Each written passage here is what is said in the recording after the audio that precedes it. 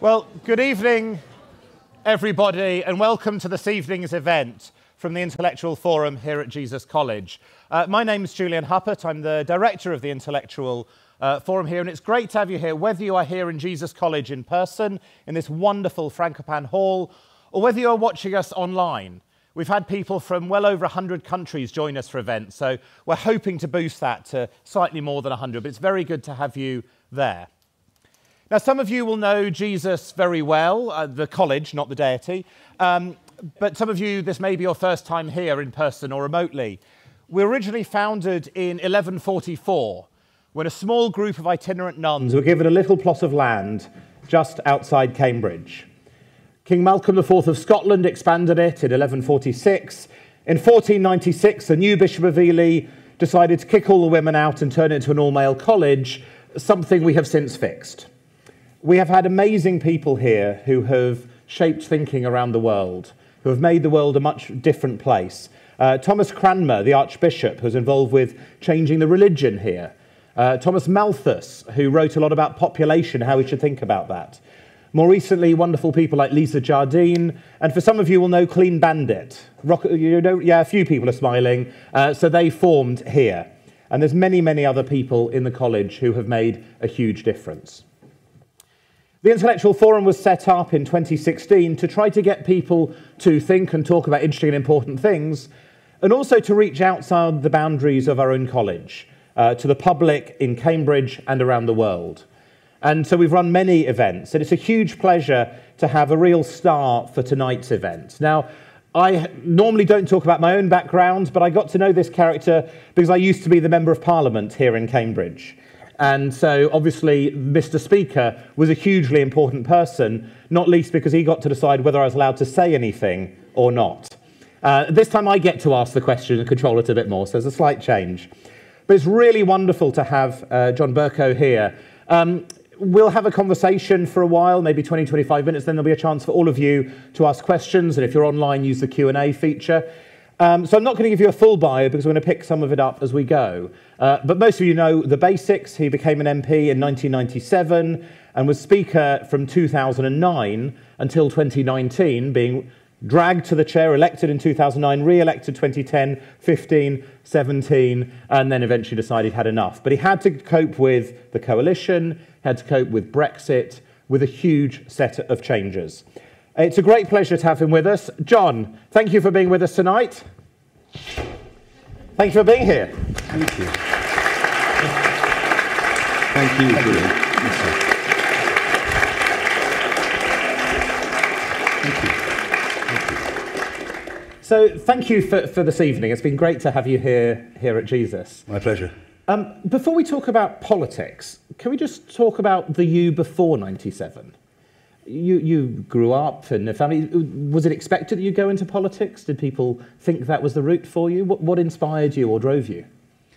Well, I think, first of all, a big thank you to you for having me here. I blame the London Underground, a magnificent system, for the fact that we met on the occasion we did on a tube train when I was, perhaps appropriately in the circumstances, coming away from doing some research at the British Library much earlier this year. And I chanced upon Julian on the tube train, and we had a conversation, and that was the background to, or the genesis of this visit. So thank you. I've already spent a bit of time with Julian today, and I don't want it to be a mutual admiration society, and I doubt there's much danger of that, but I would like to say at the outset that we did get to know each other in the House, and Julian, as a Member of Parliament, always in my experience, as chair in the chamber, added value when he got to his feet. I didn't see his working committee, though I would imagine it was of the highest calibre, but certainly in the chamber, I did hear him. I had an outstanding vantage point to hear people, as you will know, and I want to use that expression advisedly. He added value. He didn't speak for the sake of speaking. He spoke because he had something to say, something to contribute that was often different from, or an extension of, or an improvement on what had already been said. So from my point of view, it's an absolute delight, Julian, to see you again. Was it expected that I would go into politics? Well, I think the short answer to that is that by my family, it had come to be expected because Candidly, over a period of 18 years, I had wanted one day to get into the House, and did, 18 years after conceptualising the idea in the first place. So if you are of that milieu or that genre that thinks in terms of the career politician and does so with some disapproval, well, then I must own up to the fact that I fall into that category. I was somebody, to be candid, who always wanted one day to be a politician. I did do some other things first, but from the age of 16, just 16, I wanted one day to be a politician. There was a negative and a positive. The negative was that I disapproved of the then Callaghan government. In retrospect, I've got a rather higher opinion of Jim Callaghan now than I had then. He has been dead for the best part of 2 decades, and I think would have been supremely untroubled by my view of him either way. But in retrospect, I've got a higher opinion of him than I had at the time. But I thought the Labour government was bad, and I thought in particular the trade union movement was holding the country to ransom. My teachers were roughly equally divided between supporters of the Callaghan government and Bennite critics of it. None of them was a Conservative.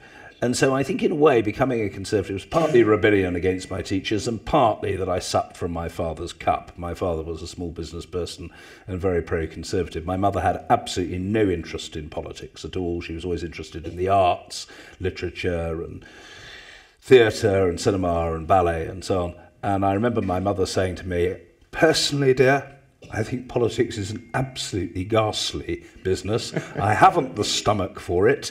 And I would that you would prefer to opt for another career, but I hope I'm a good mum, and if that's your chosen course, then I'll support you every step of the way," which she always did, and she's still around now, though not now well.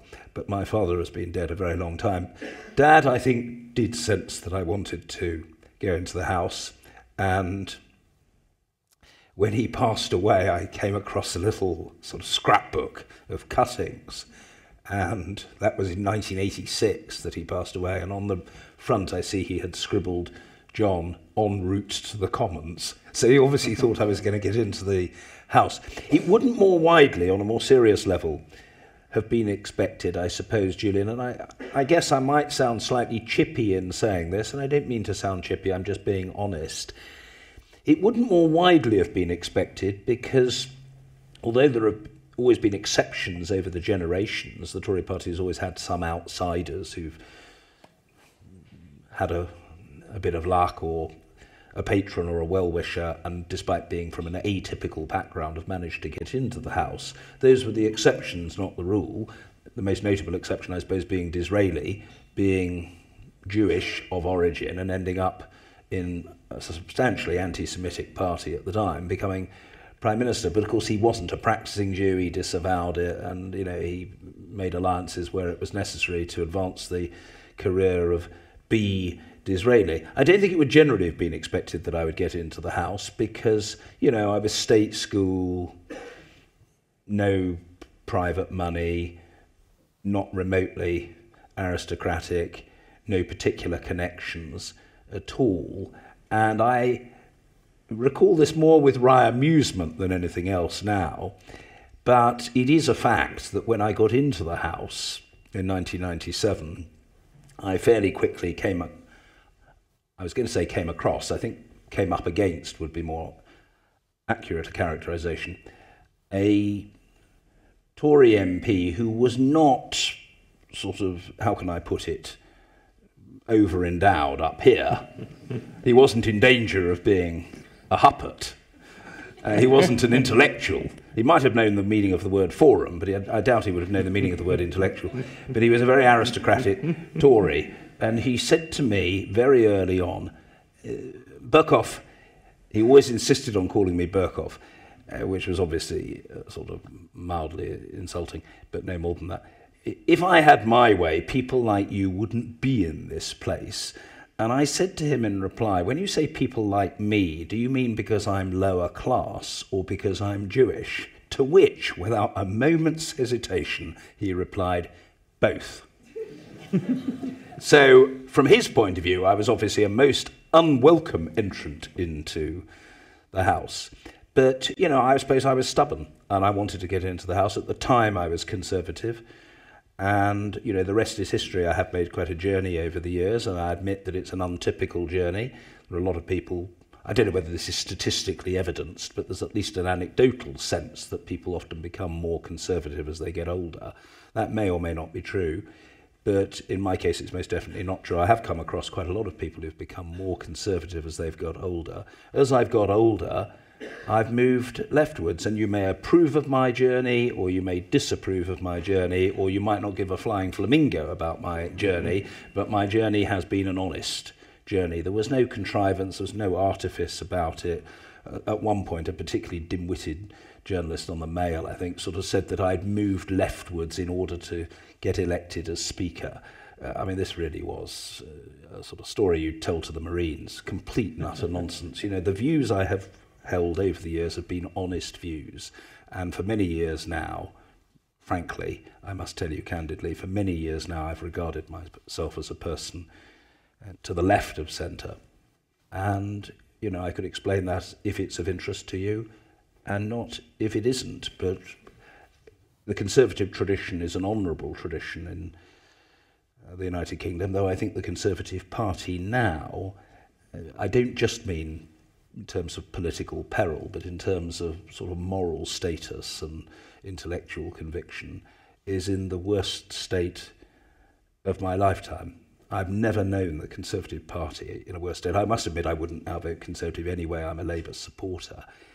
But when I think of some of the great Conservatives, some of whom are still alive, and most of whom are sitting in the House of Lords, people like Ken Clarke and Michael Heseltine and Chris Patten, Douglas Hurd, you know, I would have thought today's Conservative Party is scarcely recognisable to people of that very high calibre. So you had your career, and as you say, I was going to ask about the journey, but you've largely addressed that. Sorry. Can we talk about the experience of being Speaker? Because that's sort of what you're most famous for. You know, the catchphrase of, you know, order, order, and all the rest of it. You know, I think you were saying somebody calculated quite how many times you said the word order. 14,000 times over 10 years. Yeah, it's great that you can search Hansard these days and do it electronically. But what's it like being there presiding in such a high-stakes moment that all the cameras are there, people are watching you all the time, you have to make lots of really quick decisions, which you presumably can't always get right? No. How did you find that experience? Did it get easier? Did it get harder? I think on the whole it gets easier with practice, Julian, and I don't think, because of the constraint of time, that one really has the luxury of feeling gravely anxious about it. And we all have flaws, because to err is human, and of course I've got my flaws, and what are they? Well, that's for me to know and for you to find out, but there's a plentiful supply of them.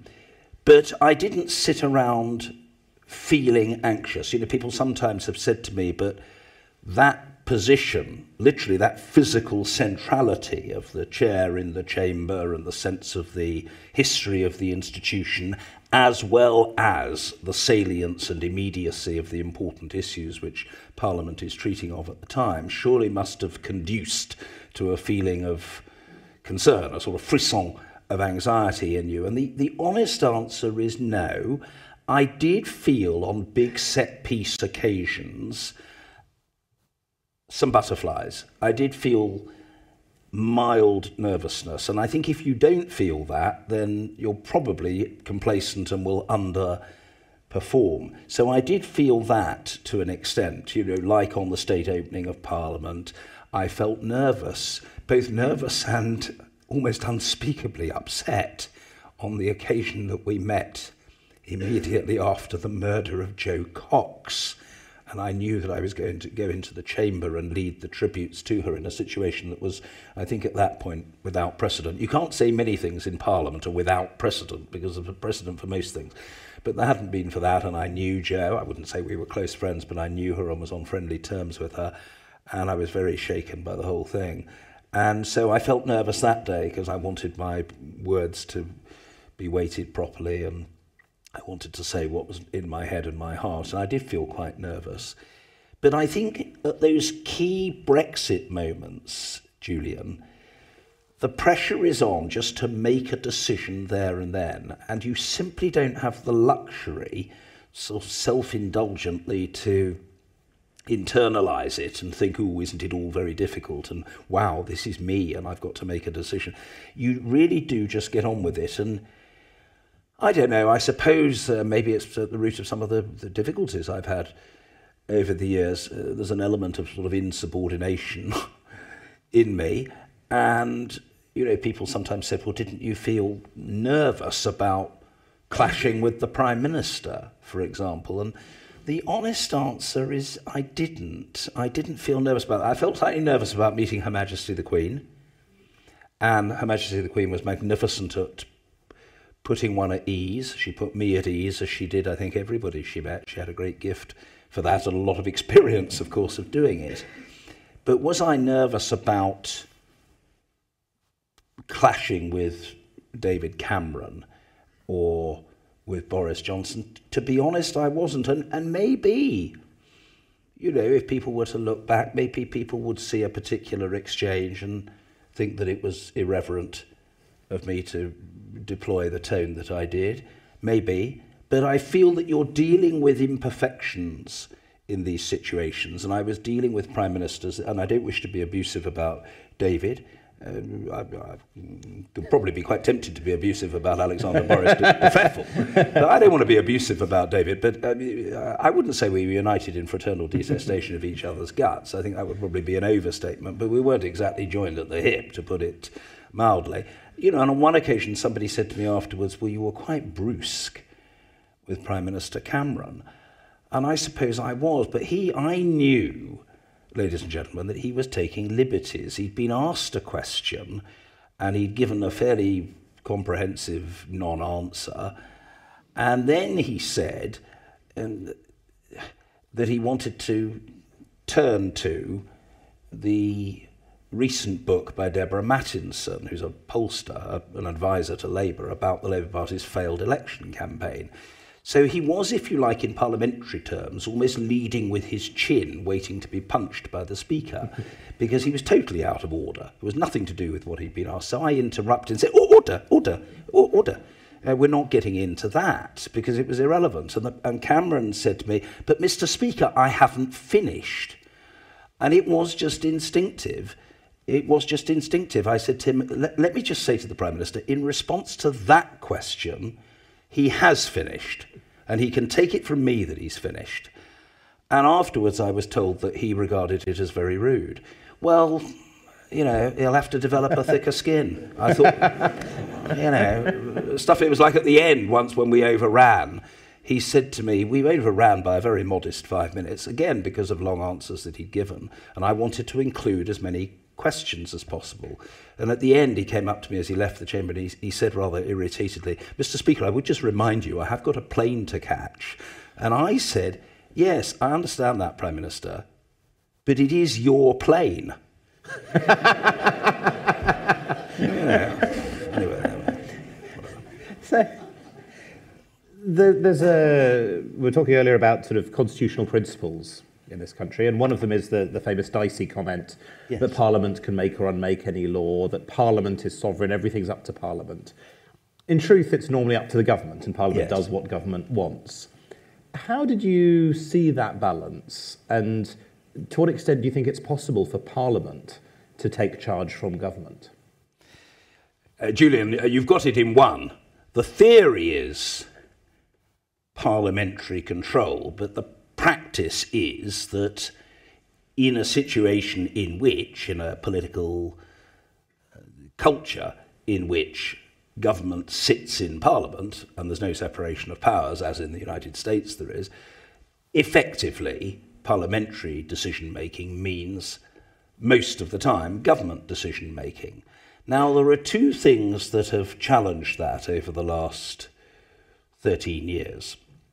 First, in the 2010 Parliament, there came into being, as a result of a parliamentary vote, what came to be known, ladies and gentlemen, as BBCom, the Backbench Business Committee.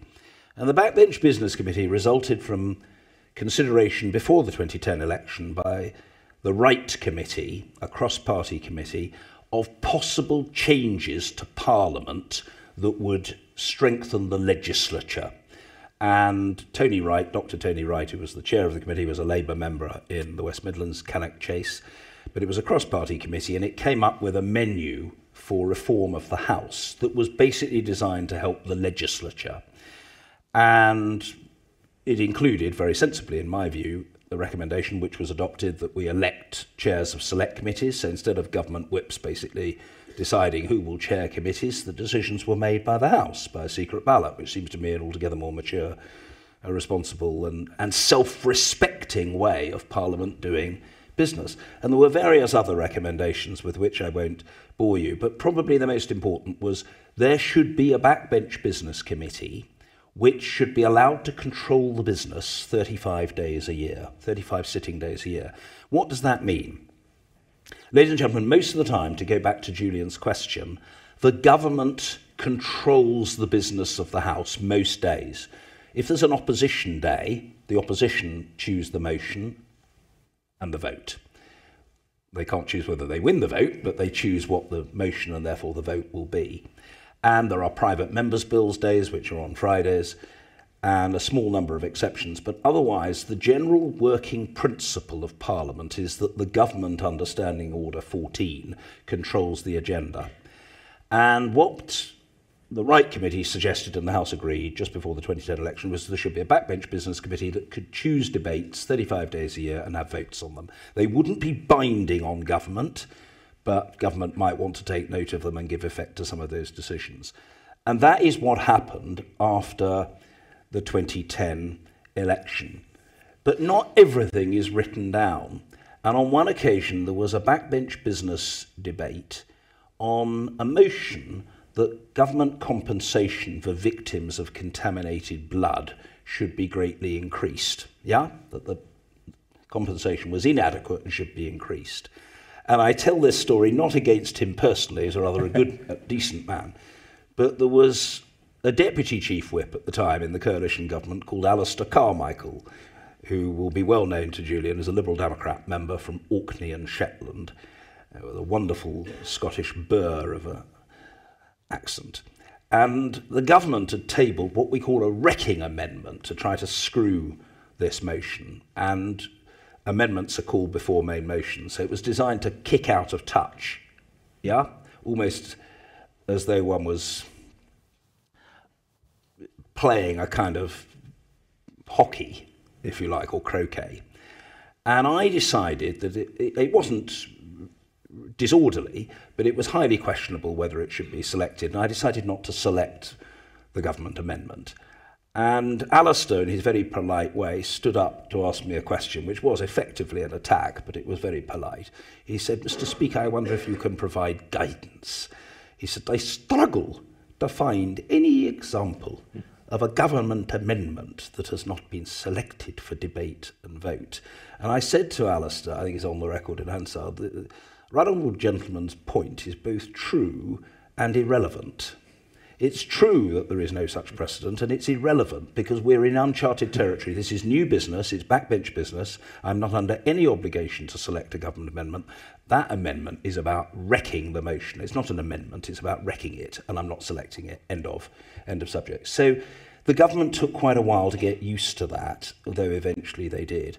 The second development was at the time of Brexit. And the reason that was significant was different to Backbench Business Committee. Backbench Business Committee came in when there was a government majority, I think of 77 between the Conservatives and the Liberals. From 2017, the government didn't have a majority.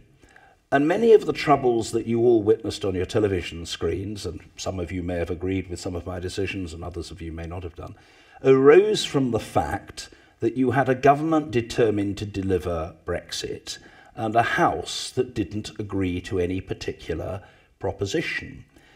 And eventually, I was in a situation where I had to make decisions about what votes to allow. And I promise not to bore you with the interstices of the system or the detail of this, but there were a number of incidents that arose.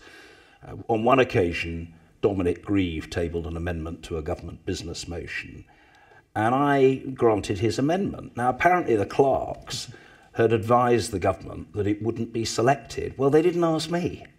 They didn't ask me, and it was for me to decide.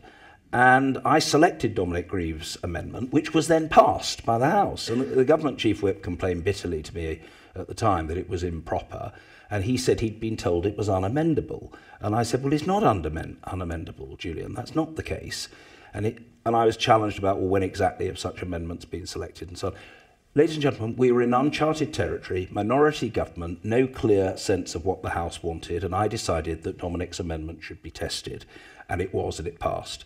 And then the other big occasion when there was a real bust-up was when, there was a bust-up over the prorogation of Parliament, which I thought was an absolute scandal on the part of the Johnson government, and of course they lost. And that's the fact of the matter, they lost in court. When Gina Miller and others took them to court, they lost. But there was an issue towards the end when, I think this is a very important issue of where power lies and what is proper. The government under Theresa May and under Boris Johnson, whatever the differences between those two, was taking the attitude, the House must go with my Brexit deal or we'll crash out with none. That's the situation. Now, there were very large numbers of members of Parliament, the whole of the opposition pretty much, even some of the unionists, and a significant minority of Conservative MPs who thought that was unacceptable. And they approached me and said they thought that a no-deal Brexit would be calamitous for the country. And they wanted to ask my permission to table a change to the standing orders so that government couldn't block them, and they could put a proposition that Standing Order 14 be suspended, and if they were successful, they could then table a piece of legislation to stop a no-deal Brexit on the 31st of October 2019, unless the House had explicitly voted for such a no-deal Brexit. And I agreed to that. I looked at the standing orders, and subsequently, Alexander Boris de Pfeffel phoned me up about it. Now, I don't want to be too unkind. I don't want to be too unkind to Boris, but that does give me a little bit of latitude, a little bit of scope. Because what did the Right Honourable Gentleman, the member for Uxbridge and South Ruislip, have to say to me? Well, first of all, I invite you to stretch your vivid imaginations. Do you think the Right Honourable Gentleman was deeply versed in parliamentary procedure? Do you think he had a close understanding of the words in front of him? Or let alone a comprehensive grasp of the standing orders of the House? Well, if you do, I simply say to you, that's a triumph of Panglossian optimism on your part. No, it was obvious he didn't have any serious grasp of these important matters. But what he said to me was as follows. He said, "Can I say, Mr. Speaker, sir, I'm bound to say that I think in general terms, as you know, I'm a considerable fan of yours. I'm a considerable fan of yours. But I'm bound to say this decision you made to allow this bill and the Benn Act, named after Hilary Benn, that has flowed from it. This Benn Act has been extremely unhelpful to our negotiating position. And Connor Burns, who was his PPS at the time, Parliamentary Private Secretary, Connor tells me you should never have allowed it.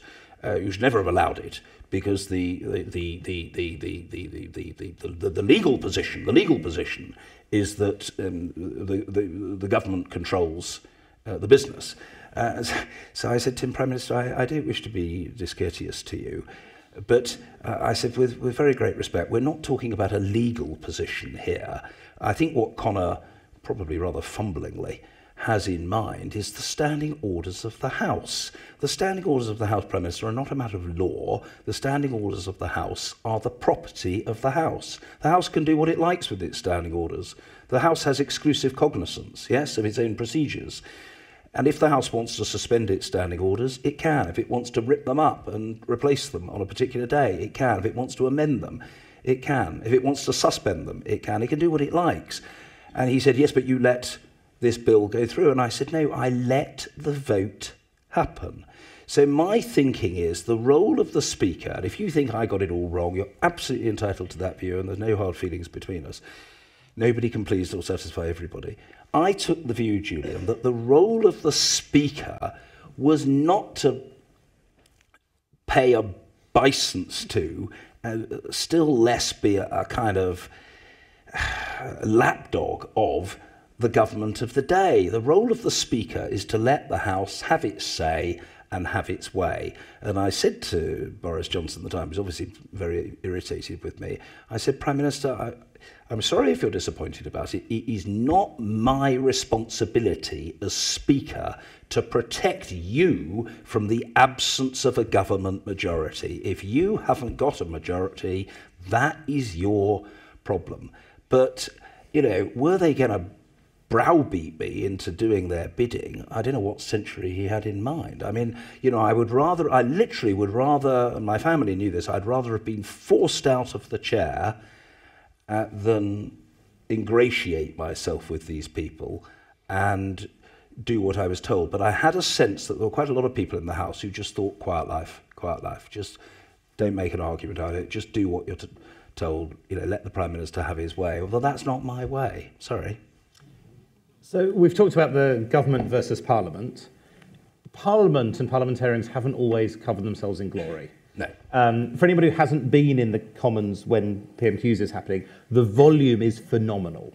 The shouting, the astonishingly poor behaviour. It's genuinely hard to hear what's being said. We have some pretty shocking behaviour by people. There's sexual harassment. There's some rape cases. Huge amounts of bullying throughout. Racial discrimination. It's a pretty shocking story. Yeah. Can it be fixed? Should you have done more to fix it? Who does have the responsibility to make sure that parliamentarians are actually something the country can be proud of? Yeah.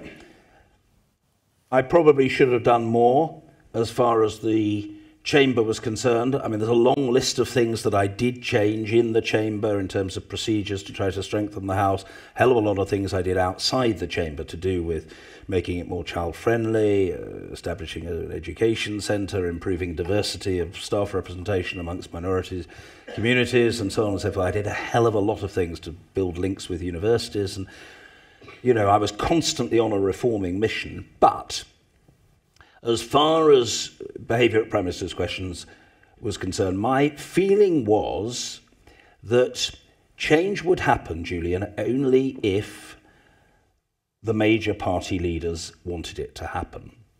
And, I did now and again make speeches about it, about how we could have a yellow card and a red card system and so on and so forth.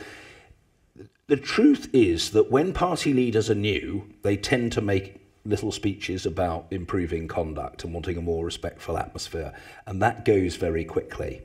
David Cameron talked about it, and then no sooner was he in office than he wanted what the Chief Whip described to me as a wall of noise behind him. He wanted there to be a wall of noise. And Ed Miliband, when he became Labour leader, was interested in developing a more respectful approach, but his whips didn't want it. They wanted a lot of noise behind him and so on. So, should I have thrown more people out? I threw out 3 people over the years. Funnily enough, they were all opposition members, but none of them was thrown out for shouting. They were all thrown out for accusations of dishonesty, which itself has become controversial. It wasn't really very controversial then because there was some basic standard. And when somebody accused somebody else of dishonesty, it was generally frowned upon. So Paul Flynn, who's sadly no longer with us, but who was a very, very dedicated and good Labour backbencher in Newport, was looking to be thrown out when he had a go at Philip Hammond. And I entreated Paul, who was a friend, I mean, I got on very well with him, to withdraw, and he wouldn't withdraw. And I retreated not 1 inch and said to him again, you must withdraw, and he wouldn't. And I had to ask him to leave the chamber. Dennis Skinner attacked Cameron's lack of honesty, and Dennis was looking to be thrown out. Believe me, I know these things. And I remember Dennis at the time, who again was pretty friendly, but I remember Dennis sort of saying to me, I stand by my point. I call him Dodgy Dave. And then he looked at me, Dennis, with his usually irreverent style, and Dennis Skinner waved his arm at me and said, "Do what you like." And, you know, and I asked him to leave the chamber. And then Nigel Dodds, the Ulster Unionist, Democratic Unionist leader, accused Theresa May of deception, which is an imputation of dishonesty. It may seem rather mild, but we're supposed to be honourable and right honourable members. And I asked him to withdraw, and he wouldn't. And he left the chamber. The interesting thing about Nigel is that one of my staff subsequently saw him very soon afterwards, a matter of minutes later, met in the central lobby by a member of his staff with a packed suitcase. So I think Nigel had decided he wanted to go back to Northern Ireland and issue a press release and say he'd had a go at the Northern Ireland Secretary. So, you know, sometimes people just want to be thrown out. Should I have thrown out other people? Possibly, over the years, and my successor has done a couple of times. There have been a couple of MPs who've behaved very badly, and he's told them to leave. As to the other issues, I mean, Carl Turner was the noisiest member of the House. He's still there. I've made Carl Turner almost famous around the world by mentioning him. He's the member for Kingston upon Hull East. Carl Turner's particular shtick, ladies and gentlemen, I don't know if you're aware of this honourable gentleman, but you're going to be when I've finished. His particular shtick was to yell every day at the government benches. He's a Labour member in Hull.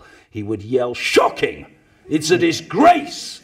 And then he would point at some minister on the front bench like this and say, "Behave," with no H, "behave," whilst conspicuously failing to do so himself. And I did used to say to I would either call him the member for Kingston Hull East, or else I would sometimes address him by his name and say, "Order, Mr. Turner, calm yourself. You're a very overexcitable denizen of the House. You need to calm down, and if you can't calm down, you need to go and lie down in a dark room and take a soothing medicament that you will find therapeutic." And he would tend to come up to me afterwards and say, "Oh, Mr. Speaker," he was very gracious and very good-natured. He just went from 0 to 60 in about 5 seconds. He would come up and say, "Oh, Mr. Speaker, I do apologise. I was absolutely infuriated by what the minister said, which will be very damaging to my constituents in Hull. But as soon as I exploded, I knew I was in for a bollocking." Should I have done more on the other issues? Well, the answer is those were decisions for the House to take. They were decisions for the House to take. Did I know, for example, about the occasion when Eric Joyce, who was a Labour member with some troubles in his life, who committed those acts of violence, did I know about it? Well, of course I did. It was reported to me, and I banned him from the use of the bar for a period of months and so on and so forth, and I think he had some help. But of course I knew about those cases and tried to act decisively. With cases of harassment, the truth is that the Speaker would not tend to know about it. And I remember on one occasion when somebody, a well-intentioned Conservative member, a female Conservative member, came to see me to complain actually about one of the Deputy Speakers. And she was looking for me to deal with the matter. And she described what she said she'd been told. She hadn't witnessed firsthand. And she wanted me to deal with it. And I said, well, I can speak to the person concerned, but I can't be sure whether he will agree to it. My strong advice is that the person who's got the gripe, and maybe a very real gripe, must go to the police. And she wasn't very happy with that, but that was my advice. And I did speak to the Deputy Speaker at the time, who said his recollection of matters was very different. But she was in a sense saying, you need to sack the Deputy Speaker. And I said, I can't do that. He's an elected Deputy Speaker. And she said, well, the person concerned didn't really want to go to the police. And I said, well, I'm sorry, but somebody needs to report it to the police. Now, in the end, the matter did get reported to the police, and Nigel Evans, it's a matter of historical record, was charged with sex offences, and it did go to court, and he was acquitted.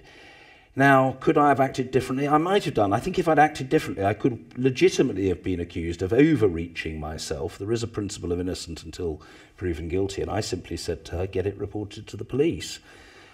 I think it is right. I think it's right that the House has developed anti-bullying and harassment policies. I have no complaint about that. I think it's the right thing to do, and it will probably, over a period, improve the culture.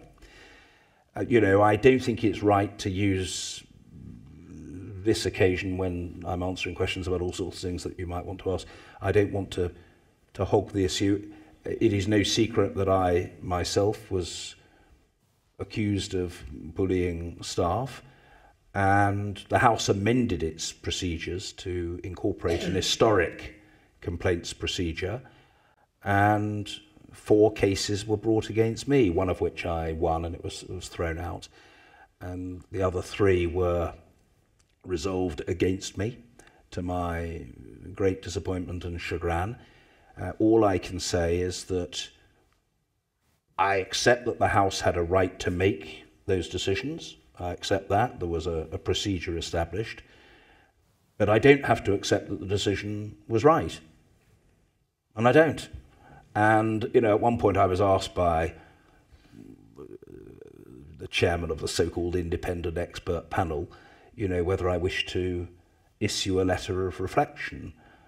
And it became apparent in the course of exchanges that what he really meant was a letter of apology. And I said, no, I don't intend to do so, not because I'm too big to apologise, not because I think I've never made mistakes, but because I'm not going to apologise for that which I don't believe I did. And he obviously wasn't impressed by that, and he's welcome to that view, but I'm entitled to mine. And the only thing I would say to you, ladies and gentlemen, is that we were dealing with civil matters. They weren't criminal matters, they were civil matters. And any of you who knows anything of the law will know that in civil matters there are statutes of limitations. Matters are not normally treated of in a court of law many, many years after they are alleged to have happened.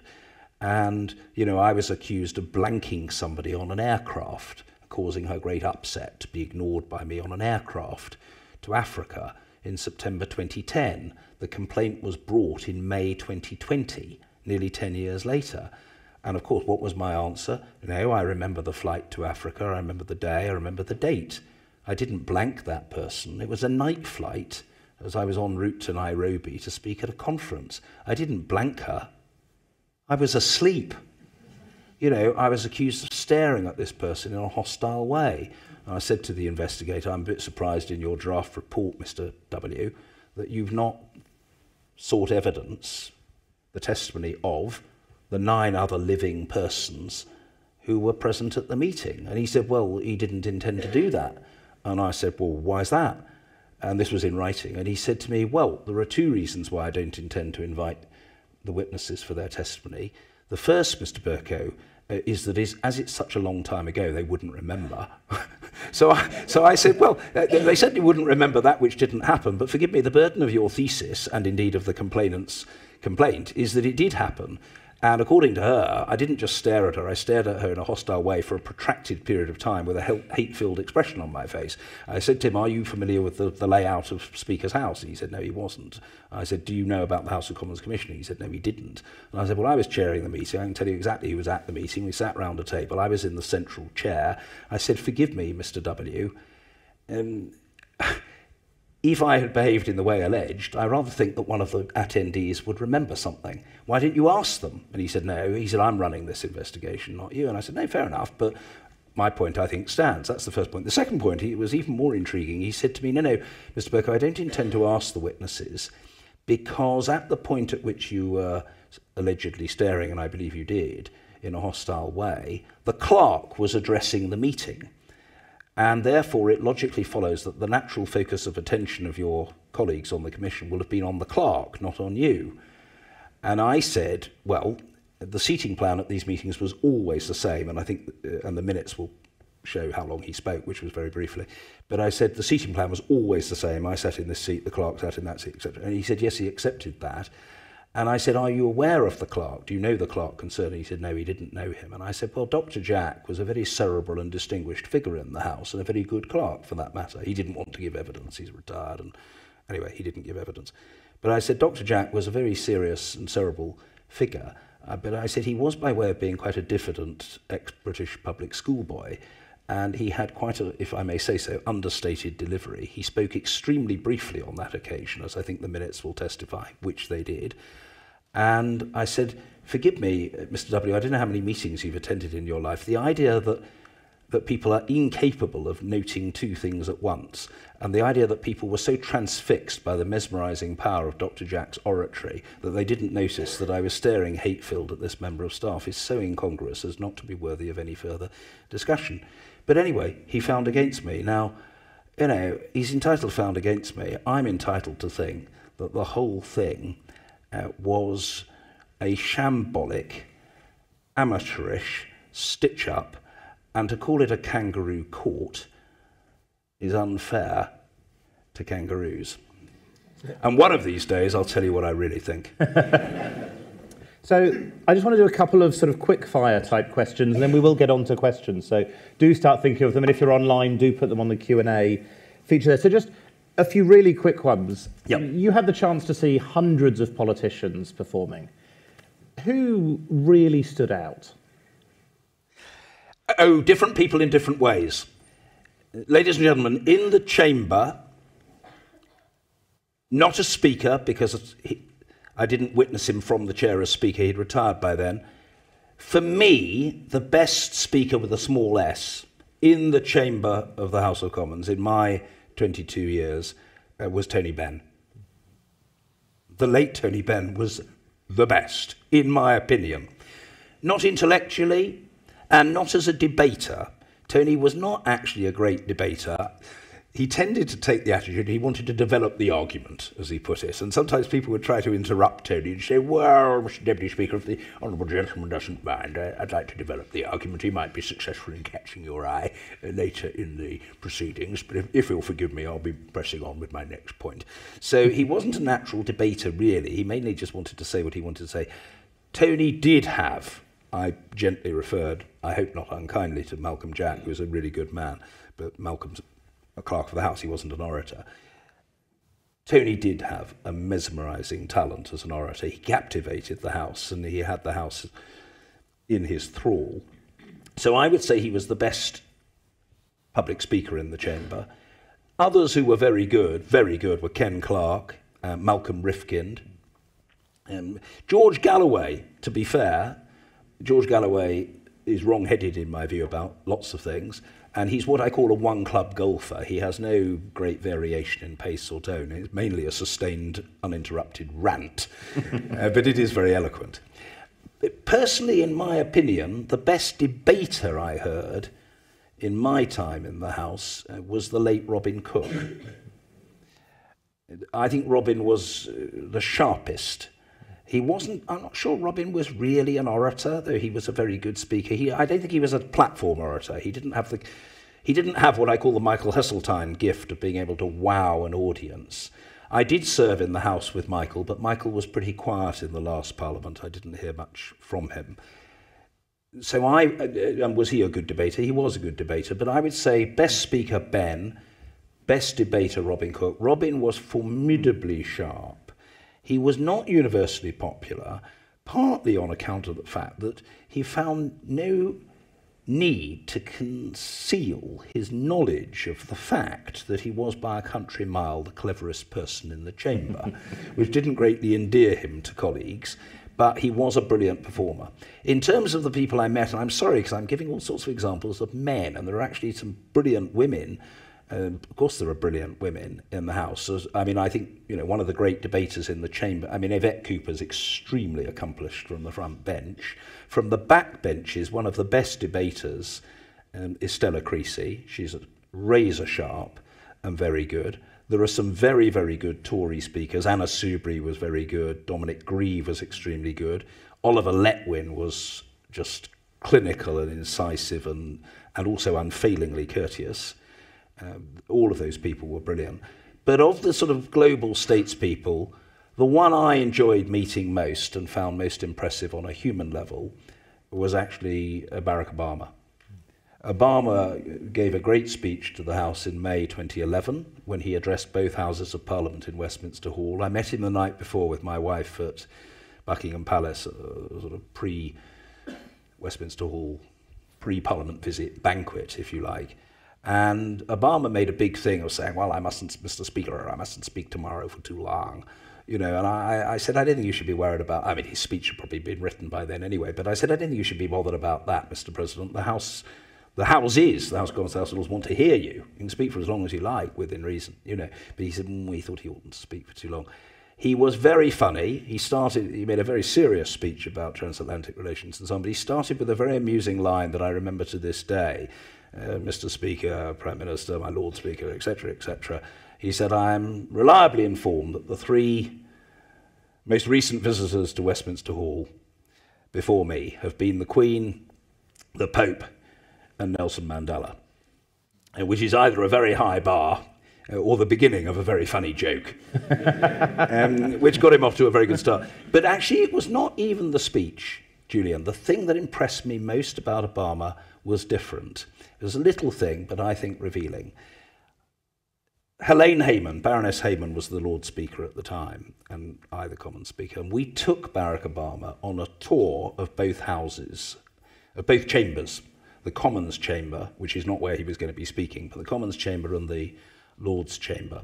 And in the process, we went through the central lobby, and on duty at the extremities of the central lobby were about half a dozen doorkeepers who perform an important and valued role in the House, as you know, but they're largely unsung heroes. And it was not, repeat, not being filmed. This was not being filmed. It was off camera. And unprompted, I probably should have suggested it, or Helene should have done, but neither of us did. Unprompted, Obama went up to each and every one of those doorkeepers to say hello and to shake hands. And I still have the image in my mind now of just how bowled over with gratitude those important but unsung public servants were. And to me that was big, because it wasn't in the public gaze, but it was, I think, a measure of the man. Can you imagine that veritable boil on the backside of humanity, Donald Trump, taking the remotest interest in any other human presence, either in the central lobby, the chambers, or Westminster Hall, than himself? I recalled earlier at a meeting with students that Jess Phillips, my parliamentary colleague Jess Phillips, once said, rather unkindly, but probably correctly, once said to Boris Johnson across the floor of the House, Mr. Speaker, I sincerely believe that the Prime Minister wakes up every morning to an image of himself. Well, that may be true of De Pfeffel, but it is 1000% true of Trump. What a loathsome specimen of humanity. And on that positive note, we'll turn to other questions. So, thank you very much, John. Is that all right? Okay.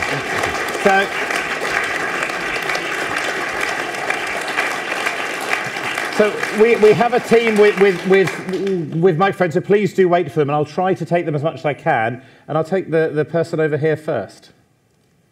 Thank you. It's been great to hear you speak, rather than merely chunter from a sedentary position. But I wanted to ask you about our unwritten constitution. Yes. I mean, to me, the Brexit situation was really the juxtaposition of the very foreign concept of a referendum, and at the same time a parliamentary democracy, which is a representative system, and the two were sort of forced together. With clearly different opinions. I wonder whether that basically shows the need for a written constitution, and what your thoughts would be of that. I'm going to try to fit in quickish questions and quickish answers, if that's possible. Absolutely. Right. The short answer is that I think amongst other factors and experiences of recent times, it does help to make the case for a written constitution. I say amongst other factors. I don't want to downplay the significance of that particular juxtaposition that you have just described, because it was, as you say, really a clash of opposites. The plebiscitary method of decision-making versus the parliamentary method of decision-making. Now, I have not always been opposed to referenda, but I do think that fundamentally, as a means of resolving quite complex matters, not should we have an increase in the council tax in this area, this local government area, hypothecated, say, to pay for a particular service, but a massive issue affecting the country, the continent, and the world. It is an extremely blunt instrument and almost certainly, how can I put it, surgically inadvisable. I think the parliamentary method is better. It would be better if we had some clear delineation of functions and some sense within our constitution of who does what and what might trigger a referendum. I mean, one thing that's strange about that was that there was no threshold requirement, and I've no recollection that anybody tabled an amendment for a threshold requirement, i.e.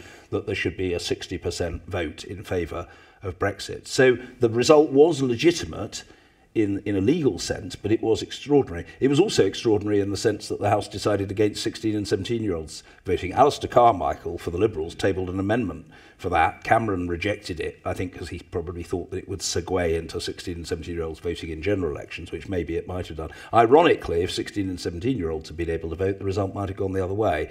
But does the dispute and that juxtaposition make the case for a written constitution? I think it does, together with a number of other things that should be clearer about, for example, prorogation.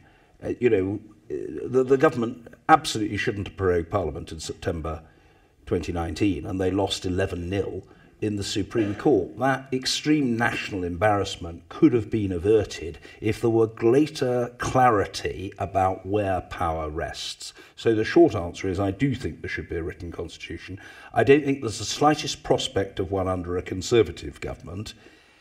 And my sense is that it won't be high on Labour's list. I think Starmer will be focused on economics, public services in a first term, but it's not impossible that in a second term that and House of Lords reform might start to feature.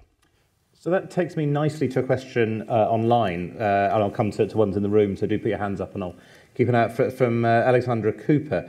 If Labour wins the next election, how do you think Keir Starmer will perform in Parliament as Prime Minister? And what will the biggest challenges be for Labour? Well, in some ways you might think that it would be more difficult to perform as Prime Minister because instead of asking critical questions, you're having to answer for policy. But don't underestimate the extent to which occupying the office and having an army of people around you is a great strength enhancer. It really does load the dice in favour of the government. So I don't think there will be a huge change. I think that if Keir Starmer becomes Prime Minister, which, by the way, I expect, I don't think there are no certainties in our politics, but I think it's more likely than not that he'll either get an overall majority, possibly quite substantial, or that he will get into government because, frankly, he's got a wider route to number 10.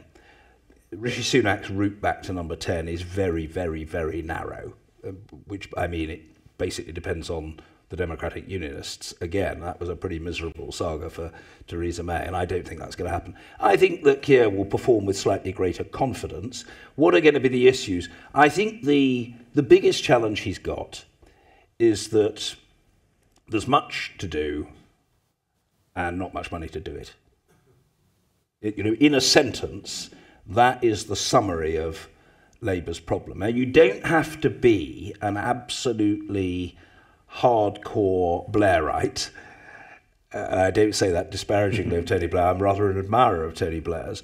But I don't myself believe that the Labour Party can't ever go an inch to the left of Tony Blair without fear of electoral oblivion. I don't subscribe to that view. I think that the situation in the country has changed, the scale of demands on the public services, public attitudes have shifted and so on and so forth. So, and I think Labour has established some reputation for competence and fiscal discipline, and I think it probably will under Starmer again. So I don't think that it's got no scope, but there isn't a huge amount of money, and COVID hasn't helped in that respect, and expectations will be high. So, I mean, Keir Starmer's not going to ask my advice. He's got plenty of people to advise him. He doesn't need my advice. But my view, for what it's worth, is that in any leadership position, even in my relatively subordinate role as Speaker, you need to have a set of priorities. You can't try to do everything.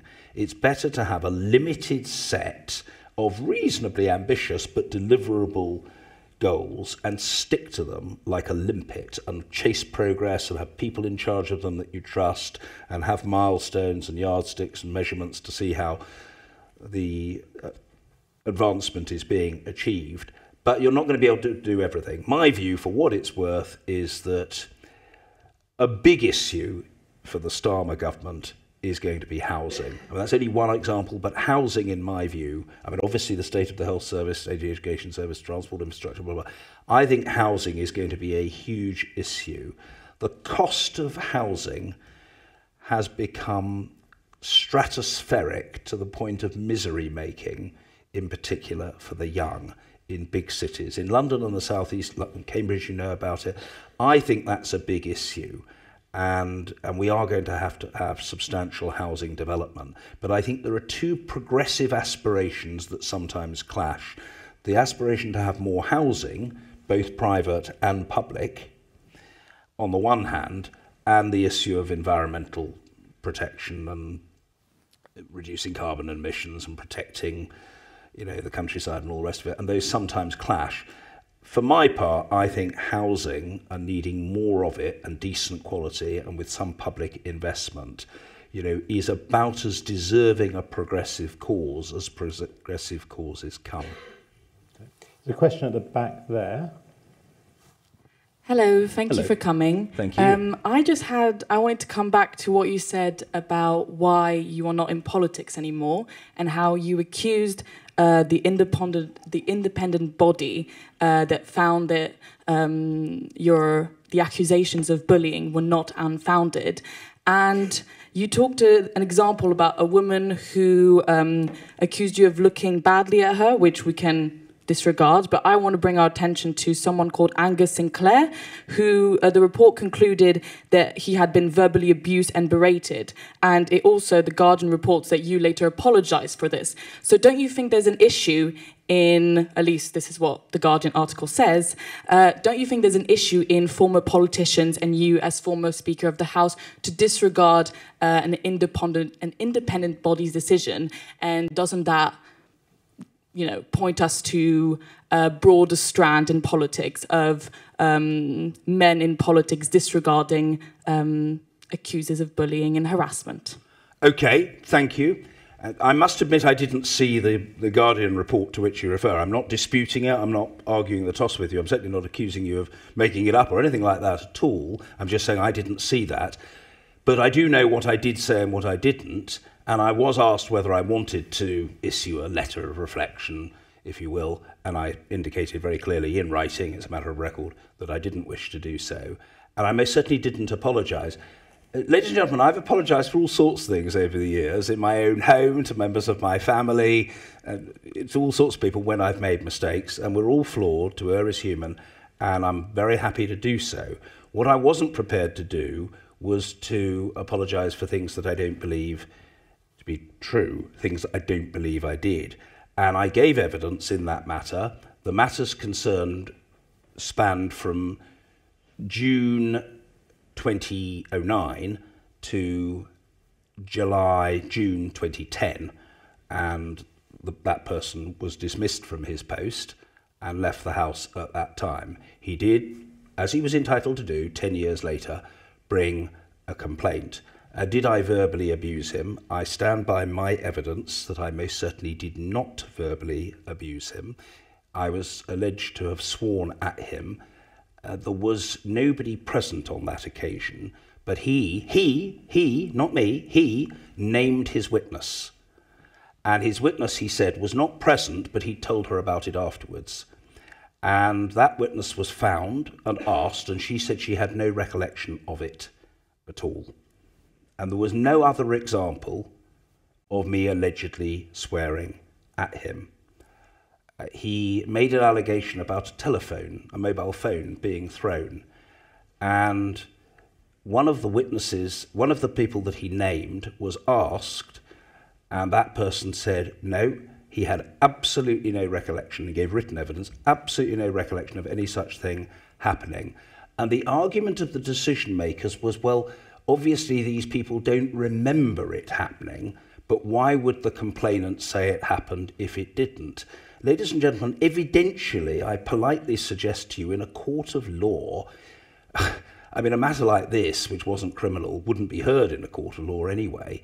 But what is the point of asking the witnesses? We spent quite a bit of time drawing up witness lists. What's the point of asking witnesses if when witnesses give evidence that a thing didn't happen, the concluding arbiter of the matter says, oh, well, the witness doesn't remember it? I mean, it's a case, forgive me, but it's a case of heads he wins, tails I lose. My thesis is that is an absurd procedure, particularly when you are dealing with something that is a decade or so ago. There are issues about men and the gender imbalance in Parliament, which, by the way, I did my best to tackle. It wasn't done by some of the people busily criticising me. The person busily criticising me very strongly objected to me making a decision to recruit the first female and first black Speaker's chaplain in the history of the House of Commons. That person working for me tried to stop me doing that. He thought it was improper. He didn't believe that I'd got it right. He thought I should have observed a different procedure and so on. I stuck to my guns, ladies and gentlemen, and I appointed the Speaker's chaplain of my choice, and I'm very proud of doing that. So he's entitled to his views. In my opinion, his evidence was wrong. And it may be very convenient to say, oh, I'm very sorry if I caused offence and so on. I'm not going to apologise for what I didn't do. And it's not a question, if I may say so, of disregarding an independent report. I'm not disregarding it. I'm simply saying I think it suffers from the disadvantage of being wrong. And I'm entitled to that opinion. As in fairness, the panel is entitled to its opinion. But I'm not going to say I was wrong when I don't believe I was. That's life. So there was a question at the front row here, and I saw one behind it afterwards. Thank you. Hi, thank you very much. I'm asking your opinion here, not sort of veracity. There's a COVID inquiry at the moment. Yeah. And I have first-hand, long, painful experience of inquiries to do with the NHS. We had Messenger, and I was involved in the Outram report. And it tends to be the case that we have these inquiries like Sue Gray, reports are found, they're very scholarly, they're very lengthy, they're marvellous, they've cost a fortune, and nothing happens. What are your views on that, or am I wrong? No, I fear your cynicism is justified. I think it's very unlikely that much will flow from it in terms of sanctions, because I think what will happen is that there will be a report, and it may well be that it's a very critical report and all sorts of people will be named. It's not that I think that will be ducked. I don't think so. In a way, the bar's been set reasonably high by Sue Gray, who did make some quite considerable determinations on these matters. So I think that with the COVID inquiry, I don't think it will just burke the issues. I think it will address them, and people probably will be heavily criticised. But it's so long after the event, by the time it's produced, that I can't see very much happening. And a number, not necessarily all, but a number of the people who will be criticised have already left the House, and a number more will. So, for example, Boris Johnson's already gone. And let's face it, Boris Johnson, has been eviscerated by it. I mean, it's not stopped him doing all sorts of other things, but, he effectively felt that he had to leave the House, and if he hadn't left the House, there would probably have been a by-election, and he might well have been forced out anyway. But he's gone. Matt Hancock is not going to stand again at the general election anyway. So does that mean it's pointless? No, I don't think it makes it pointless, but I think that it depends whether you think that it should all be about actual sanctions. If it's exclusively about sanctions, then you will be disappointed. But if you think there is a merit in having these processes for the purpose of learning something from them, then I think there is still merit. But, am I expecting that there will be sort of half a dozen by-elections as a result? No. I can't resist a question that's come in online from anonymous attendee. Okay. Should Suella Braverman be Home Secretary? No. No. Right. No. I mean, no. Forgive me. I mean, look, we are dealing here in plain sight with observable matters. The person at the back there very properly and fairly asked me a question, and I gave an answer. It's perfectly obvious from her reaction. I don't think she likes my answer, but that's, you know, it's too bad that I don't like the thrust of her question. It's too bad that she doesn't like my answer. That's life. You know, you just have to agree to differ. But the point I want to make here about Suella is not personal. I've got nothing against Suella personally. She was always perfectly courteous to me. The nub of the matter is this, and I'm sorry if this is brutal, but it's not bullying. We're in the field of politics.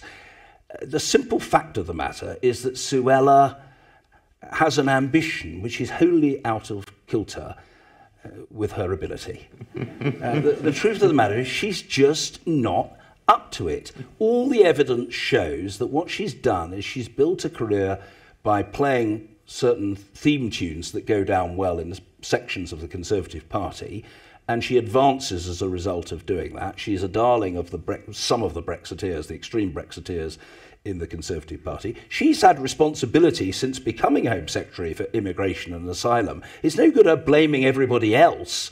She has failed to formulate a coherent policy. Her approach is sloganising rather than finding solutions. So I don't personally think she should remain in government a moment longer. I think she's very likely breached the ministerial code. Rishi Sunak, I always found extremely courteous. He was probably a very efficient merchant banker. I've no reason to doubt it. He is not a high-quality Prime Minister. I mean, he's a considerable improvement upon Liz Truss, but then the bar was set very low. And as far as De Pfeffel is concerned, he's the most corrupt Prime Minister in history. So obviously, on Johnson and Truss, Rishi's an improvement. The only time I thought Rishi was doing really well, and as somebody who wouldn't have voted Conservative, I admit, but I thought when he did the Windsor Framework, if you remember, the revised protocol, there I thought he showed a bit of leadership early on, when Johnson was huffing and puffing and threatening to rebel and try to defeat the deal and so on. You know, to his credit, Sunak stood up to him and said, I am trying to improve a deal that wasn't mine. In other words, I didn't make this mess, but I'm going to try to rescue something, salvage something from it and improve the situation. And that was to his credit. I think the right thing to do would be just to dismiss her. And I was asked earlier by students about another matter, and it just caused me to think of a contrast between Sunak dithering now and what happened, ladies and gentlemen, for those of you with very long memories, which is probably not many people in this audience, but in 1968, when Enoch Powell made an incendiary speech about immigration, which went down very well with racist voters, including a lot of Tory activists.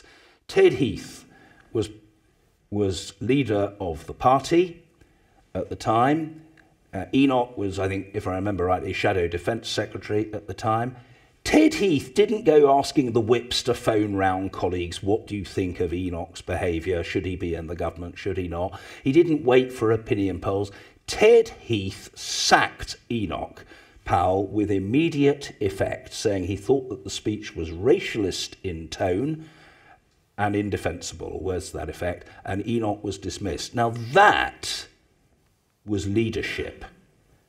And I would respect Rishi if he just said to Suella, Suella, I'm trying to run a government. I'm the leader of the team. I need people to play as part of the team. You're not doing that. Enjoy your time on the back benches.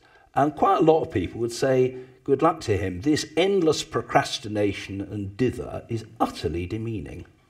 So we are running out of time. I want to try and fit in 4 questions. Okay. There's one there, and there's 2 online. So we'll do that one first. Hello, thank you. I was just wondering, where you stand as a Jew on the Gaza-Israeli conflict at the moment. Yeah. Short answer, I'm in favour of a 2-state solution. It's not looking very likely at the moment. I think what was done to Israel recently was horrific, and I completely understand why Israelis and a lot of Jewish people around the world and a lot of human beings around the world, regardless of ethnicity or religion, thought it was horrendous.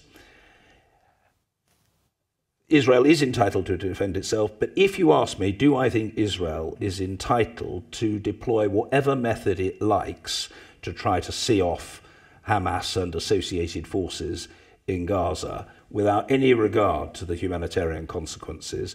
I don't think it has that right.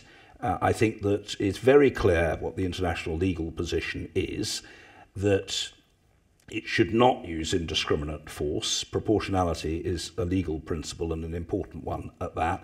And is it justified to withhold food, water, medical supplies from innocent men, women and children in Gaza as a kind of punishment or retaliation? No, it isn't. I actually fear the Israelis are falling into a trap. I think they're doing what the Iranians want them to do, which is reacting with bestiality. And I think it's a terrible mistake. And if you ask me, do I personally favour a ceasefire? I do. I do. I favour a ceasefire. And I don't accept that that's some sort of Palestinian mantra or it's a code for supporting the Palestinians. I want Israel within secure borders, and I want to see a Palestinian state that is genuinely autonomous, which I should have thought would be configured around the West Bank. Israel is entitled to exist. Israel should not be building facts on the ground, as it's been doing for decades, by building settlements in the West Bank and then saying this is our territory. That is wrong. And, I think somebody's got to show a bit of leadership. I fear there won't be much leadership in the United States this side of a presidential election. And I fear that as long as Netanyahu is in office, the chance of a peace deal is not very great. The funny thing is, in these matters, people say they're complex. Well, sometimes the history is complex. The outline of a solution in the Middle East, in Israel-Palestine, isn't complex. It's a question of whether anybody's got the will. So I'll do... So one quick question here, then over to you. A quick one. Who's the best Prime Minister the country never had? Who's the best Prime Minister the country never had? Wow. Somebody's just said Rab Butler. Well, Rab Butler was a great man. I'm not sure. Rab Butler was rather deliberative. Whether he would have been sufficiently decisive, I don't know. I'm going to offer a different suggestion. I do admire Ken Clarke very much. I think Ken would have been a good Prime Minister. Actually, the person I think would have been a very good Prime Minister is probably the cleverest Labour figure in the post-war period is Dennis Healey. I think, ladies and gentlemen, I've often heard this most amazing speech that Michael Foot delivered in the no confidence debate in 1979, which the government lost, the Labour government lost. And it was a wonderful, knockabout, witty, hysterically amusing performance by Michael Foot. Michael Foot was a great House of Commons man, but Michael Foot would not have been a good Prime Minister. Dennis Healey was a bit of a thug, an intellectual thug at that. I think Dennis Healey would have been a very fine Prime Minister. But he didn't suffer... I said Robin Cook didn't suffer fools gladly. Rumour has it that Dennis didn't suffer them at all, and therefore he made quite a lot of enemies. So, take the question over there. Hi, thank you so much for coming to Jesus. My question is that the convention is that often former speakers are given positions in the House of Lords. Would you like to position in the House of Lords, or are you preferring your life outside of the Westminster bubble? Well, I'll give you an absolutely honest answer to that. I would have gone if I'd been offered it. I wasn't, so I didn't, and I won't, and I think that ship has sailed. Does it hugely matter to me? To be honest, no. I would have taken it, partly because there's an element of... It's the convention, and if every other speaker went to the Lords, why shouldn't I, given that I served longer in post than anybody else in the post-war period? I was elected 4 times, so I must have been doing something right. So, I think there's an element of rough justice there. And partly, I would like to go, not to say I'd gone to the Lords, because I would have contributed to debates. And I think I would have been able to overcome my natural shyness and reticence and rise to my feet and say something in debate. But, there were people who were determined to stop me going. And I enjoy life outside. I do a bit of commercial work. I do a lot of public speaking to commercial audiences. I do a bit of commercial work with the sports business. And I have done a bit of academic lecturing. And I spend more time now playing tennis, which I love, and watching football, which I love, and reading books, which I love, and doing my master's. I'm doing a master's by research, which I love. So am I miserable? No. There are far more things to be happy about than to be miserable about. I wanted to be a change maker as Speaker. I didn't want just to say to my kids, and God willing, one day my grandchildren, I served as the Speaker. I wanted to... I met quite a number of people in politics who love holding positions. and who seemed to measure success by what office they held, or offices they held. I wanted to be Speaker to do things, to try to make a change for the better, and I am proud of, you know, some of the things that I did, and I did my best. So I'm not resentful, I'm not bitter, I'm fundamentally happy. You know, I've got a lovely family, 3 amazing kids who hopefully will go on to do much better in life than I've done, and I'm having fun, and you know, I used to play tennis twice a month, and now I'm in the happy position of being able to play 4 times a week. And you know, as sport, some of my principal interests outside family, I feel I'm blessed. There was a comment at Any Questions recently from somebody saying, how can young people trust politicians? With that slightly in mind, I'd like to take the more positive angle, which is a question from Jacob Lowe online. Hi, Jacob. Hi, as a young person who's interested in a career in politics when I'm older, what advice would you give? First advice, to some extent learning from my mistakes, do something else first. I mean, I think first of all I'd say to Jacob, get educated as well as you possibly can, which doesn't necessarily mean doing a postgraduate qualification, but it might involve doing that. Particularly now more and more people go to uni. If you haven't decided what you want to do, there's a lot to be said for doing a master's or for training and obtaining a professional qualification or whatever. But I would say to Jacob and to anybody else considering a political career, I'm not saying don't do any politics until your 30s. I'm not saying that. If you're political, by all means join a political party. You can do it another way through an interest group, pressure group or whatever if you want, Amnesty International. But if you one day think of being an MP, you almost certainly need to join a political party because very few independents are elected. Get involved.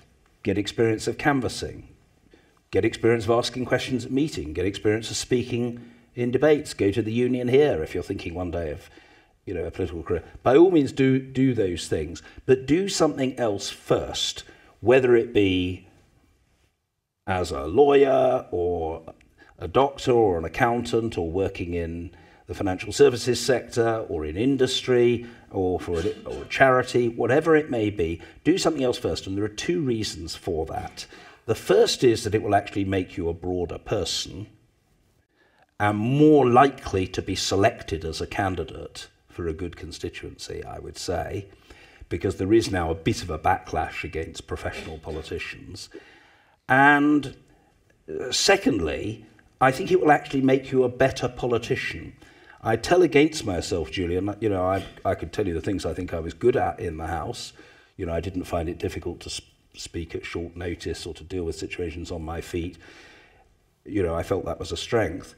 I tell against myself that I sat on a bill quite early in my time, the competition bill, on the committee of the bill. I think I'd spoken at second reading, but anyway, speaking on the general principles is quite easy. On the committee, I was on with Andrew Lansley, who became a cabinet minister, Philip Hammond, who became eventually Chancellor of the Exchequer and Foreign Secretary, and Damien Green. And all of them, Andrew had been a kind of generalist civil servant with a grasp of lots of different things, and he was pretty good on the committee.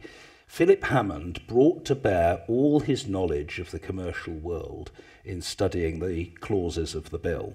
And Philip was much better on the committee than I was. I could do all the knockabout stuff with the other side till the cows come home, but Philip's knowledge of the issues was much advanced on mine, and so was Damien Green's. He'd worked a bit in the private sector as well, although mainly in the media, but he has some private sector experience. So I would say get experience of another field, and it will enhance you as a person, it will make you more likely to be selected, and it will give you a base of respect on which to build when you get into Parliament. So that, Jacob, is my advice, and you will receive no bill for it. Fantastic. And I'm afraid that's all we have time for, but thank you so much for joining us, John. Thank you. Is that all right? You have to.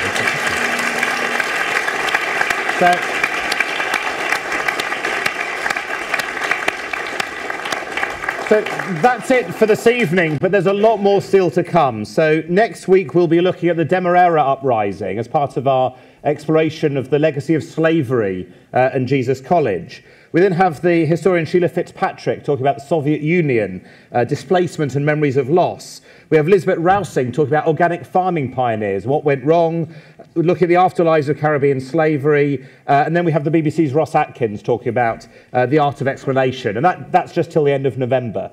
So I hope we'll see you again in person or online. Have a very good evening. Thank you.